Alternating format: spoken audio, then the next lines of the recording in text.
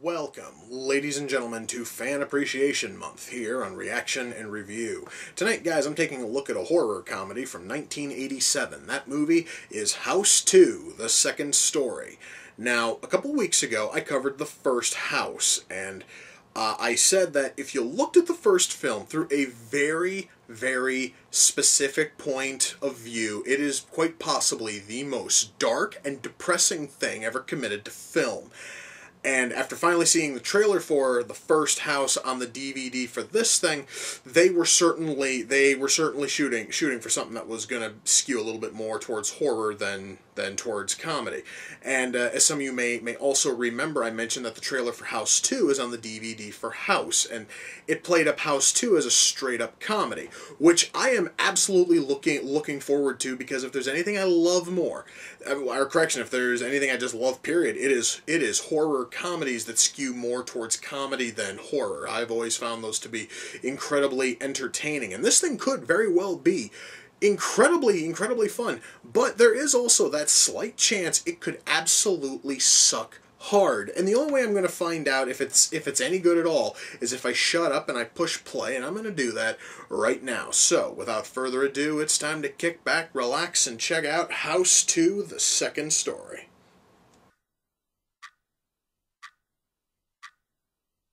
Okay, let me see if I've got this perfectly clear. So Jesse has decided it'd be a good idea to dig up his great-great-grandfather's corpse, because there is the off chance, as slim as it may be, that his great-great-grandfather was buried with a mystical, incredibly valuable crystal skull because he read about how the Aztecs were buried. I don't mean to break this to anybody, but Jesse is white. His great-great-grandfather was white. I do not give a front-flipping fuck where he found the skull. I don't really think that he would start using Aztec burial rituals because he was there once. So, not only did Jesse's great-great-grandfather actually have the skull in his coffin with him, they also apparently scooped out his eyes and replaced them with rubies. Interesting.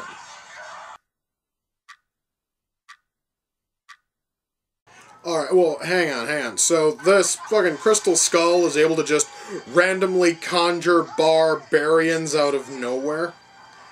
Is anyone even going to attempt to explain why that happens? I'm really kind of curious now.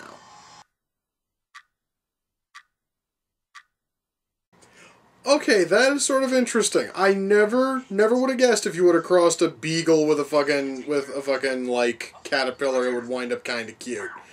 You definitely learn something new every day. That thing really is just genuinely frickin' adorable, guys. So, whoa. So this guy, who I should mention is a fucking electrician, keeps a cavalry saber in his toolbox in the off chance he finds a portal to a parallel dimension in a wall he happens to be working on. I'm not even going to pretend to make fucking sense of that, because it doesn't make any sense. That, guys, is clinically retarded.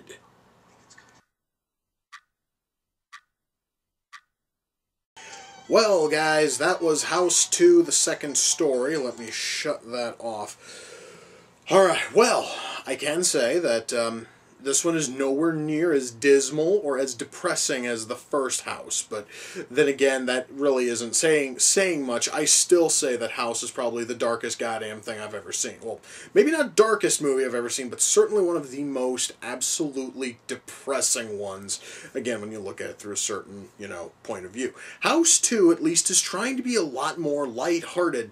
However, though, it also kind of sort of bit clumsy with everything. Now, what I mean, I'm talking about writing now, is that really, damn near everything that happens in this movie happens through sheer coincidence. Nothing here ever happens because somebody genuinely figured it out. It's just, oh, well, why not? All right. A really good case is shortly after Jesse moves in, he finds this photo of his great-great-grandfather holding onto a crystal skull. And he notices that it doesn't match the picture of a crystal skull on the cover of a book talking about ancient magical legends. Okay, so that could mean that there are multiple crystal, skulls, and that is a theory that people have played with for many, many years. So he then instantly assumes that there are only two in the world, because the book only says that there's two. And because his great-great-grandfather dug it up out of some old Aztec ruins, he decides to look up Aztec burial, rituals, because why the fuck not?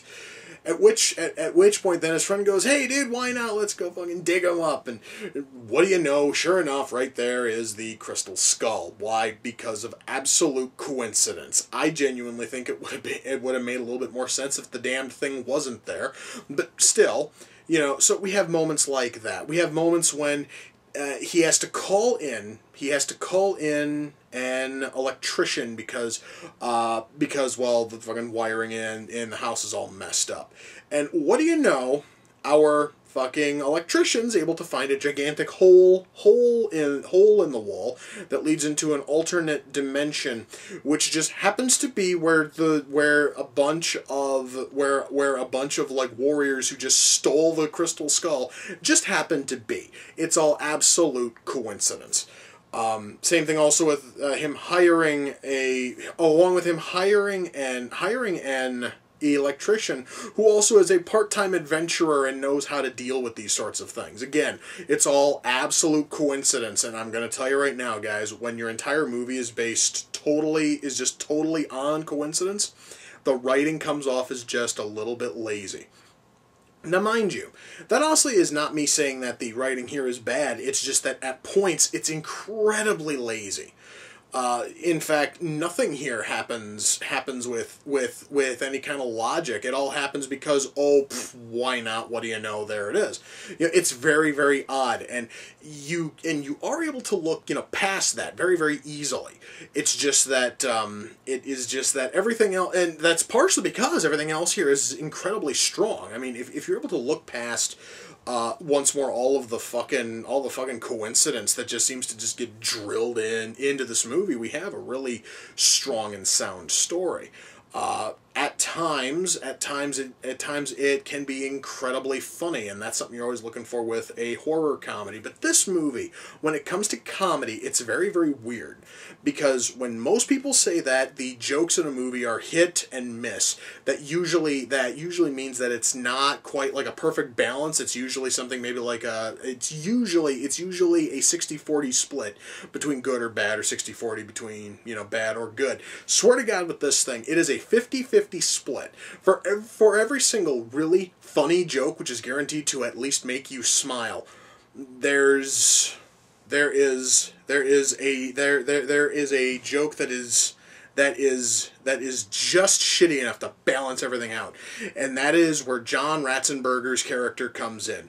Bill, who is our electrician / adventurer. Everything he does is supposed to be played up for laughs, and that character's entirety, all like 5 minutes he is in the movie, is an absolute comedic black hole. Every time he opens his mouth, comedy dies slightly, which is funny, because I could have sworn that Ratzenberger was able to make damn near anything work. Apparently, I was wrong, because they saddled him with the shittiest character in this entire movie. Now, beyond him, the only other character who really comes off as just an absolute waste of everything is Bill Maher's character. And Bill Maher also in this film is incredibly forgettable, because he also is in the movie for maybe about 7 minutes at best. Which is probably good, because his character is a smarmy, irritating douchebag, but then again, that seems to be all that Bill Maher knows how to play. So we do have that going on. But but literally every other character is played up incredibly well, and every other character is likable to some point. It's just Marr and Ratzenberger both got just, saddled with absolute garbage for characters. In fact, the movie would probably be, a little bit better if neither of those characters were there. But that's just me. Now, so yeah, guys, writing here in terms of story is really sound. Comedy is literally an almost perfect 50-50 split between really good jokes and really god-awful ones.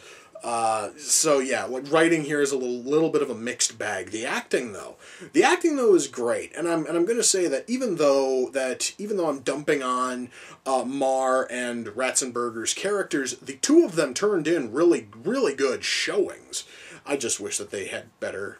I wish they had better characters to play as. So yeah, guys, and everybody else in the cast is turning in a fantastic showing. The cast here is awesome. And all of them are turning in an absolutely amazing showing.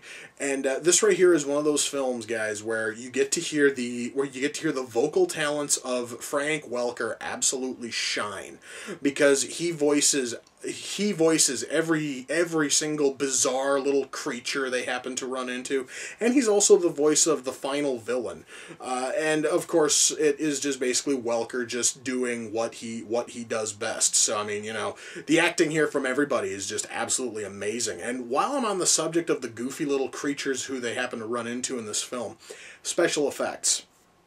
A whole lot of the special effects are done with stop motion, and it is some of the best stop motion I have ever seen. In fact, right towards the end, you see a skeletal zombie horse which still has flesh hanging off the bones, and the person who was doing the stop motion, instead of just leaving the meat to just sort of hang, which is what a lot of animators would have done, they went and animated every strip of flesh, and it looks incredibly realistic.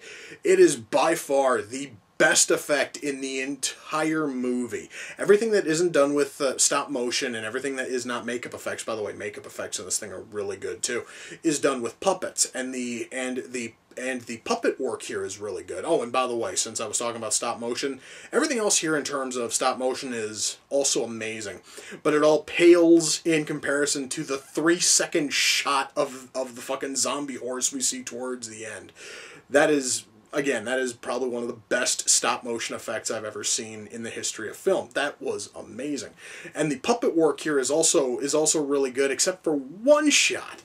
And again, it's probably just because I have a bad habit of noticing this sort of shit anyway. At one point, we do happen to see a puppeteer's arm jutting out of that half beagle, half fucking like caterpillar thing. But hey, you know what? That's totally fine. All right, because frankly, I am probably the only human being on the planet who noticed it, and you probably have to be looking incredibly hard to even notice something like that. But that is still something that is worth kind of mentioning. Special effects here, guys, everywhere are just awesome. The music here is also really good. In fact, if I'm not mistaken, the score from this film is composed by it was composed, I believe, by the same guy who did the score on the first House movie, and it really kind of shows. Except here, he also was able to sort of he was able to sort of like play around a little bit, and he was able to do a slightly more lighthearted score. And it was great. It really worked for him. It was really an awesome score. However, unlike House, this one did not have any sort of like licensed music anywhere, which is probably fine. Because frankly, that actually now honestly that I'm thinking back on the first House movie, it actually kind of sort of took. Because it actually kind of took fucking away from the movie when you were jumping into songs that you actually know of in order to sort of punch up, comedy. But here none of that was needed, because the actual comedy writing, when it was good, was great. The score here, though, absolutely fantastic. Lighting here is really good. Sound mix is really good. The camera work is solid. Ultimately, guys, am I able to recommend House 2? I can certainly recommend it a little bit more than the first House, but then again, that is because I still find the first House to be incredibly creepy. And if you're looking for an incredibly creepy film, the first movie's great. However, though, if you are looking for a much more light-hearted horror, comedy, House 2 is a fantastic way to, go. This really is, guys, an absolutely solid film. Well, it's mostly solid film. Again, it does have a couple of really minor, like, rough edges on it. However, it's very easy to essentially look past a whole lot of those, rough edges and still see a genuinely good film here. So yeah, guys, if you can find a copy of this somewhere, preferably incredibly cheap, by all means pick it up. I'm really not sure if this thing is on like Hulu or Netflix or anything, so you might actually want to search over there first.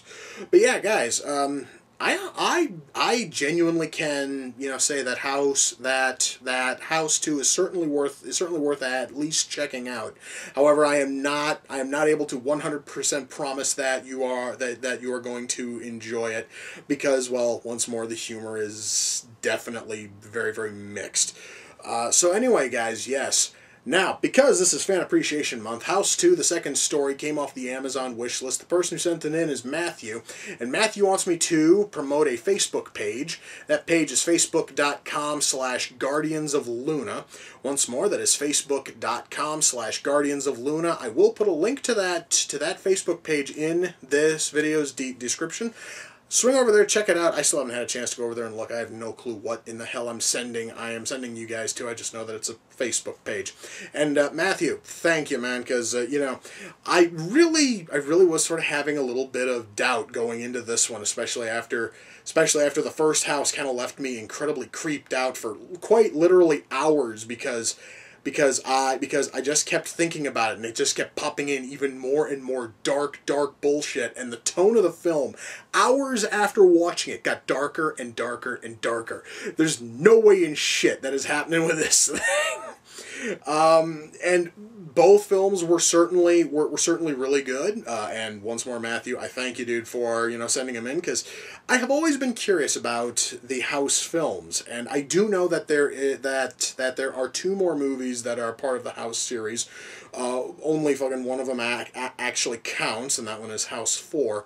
And hopefully at some point I will find a copy of House 4 somewhere, and I will give it a review. However, though, right now, just having seen the first two, I can say that both films are certainly worth it. So yeah, once more, guys, if you honestly can find either film, check them out. However, you really do have to be warned that there are some issues with both of them. One of them has a fucking tone that can get incredibly dark if you happen to look at it the wrong way. The other one has humor that falls absolutely dead. However, though, both films are still totally worth checking out. So yes, guys, with that, we come to the close of another reaction and review. Until next time, ladies and gentlemen, take care, and I will see you all in the near future. Peace.